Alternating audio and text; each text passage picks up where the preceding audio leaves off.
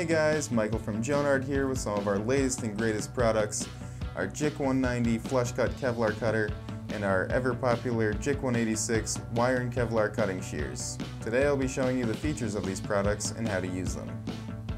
When connectorizing or splicing fiber, there's always a pesky layer of Kevlar that gets in the way, and the only way to get rid of it is to cut through it.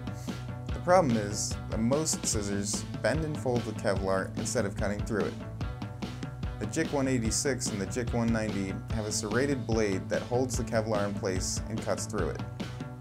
The JIC-186 functions like scissors where you have to manually open and close them each time you want to cut the Kevlar.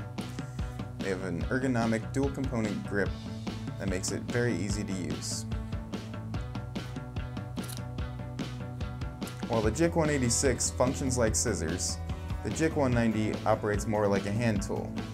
With its spring-loaded grips, it cuts through Kevlar quickly and minimizes hand fatigue.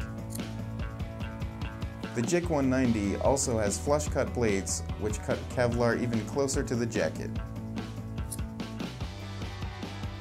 Thank you for watching our video. Please like, share, and comment below.